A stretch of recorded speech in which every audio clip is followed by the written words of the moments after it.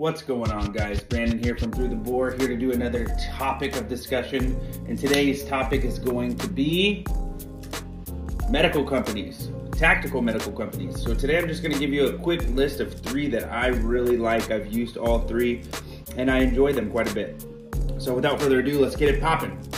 Number 1 on the list is North American Rescue.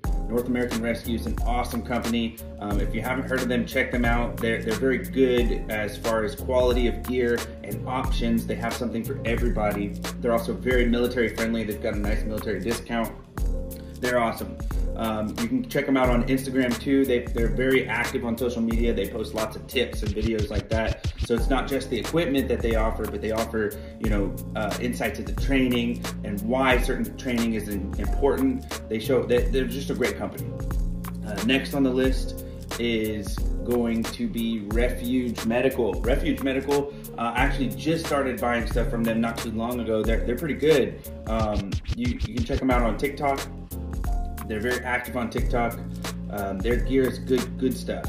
I like them a lot. A lot of the gear that they put into their built kits are gear that I would use anyways. They use top quality stuff. I believe they're out of Oklahoma, but check them out. They're a smaller company, but they're awesome.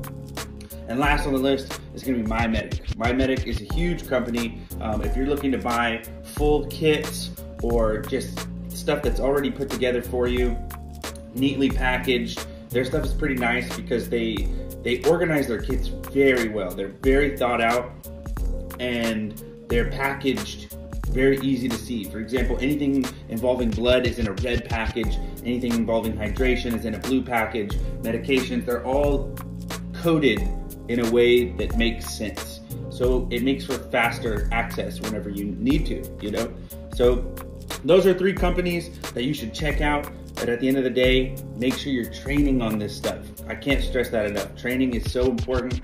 Make sure you get out there, learn a thing or 2, find a company that you like, and build your kits. Survive.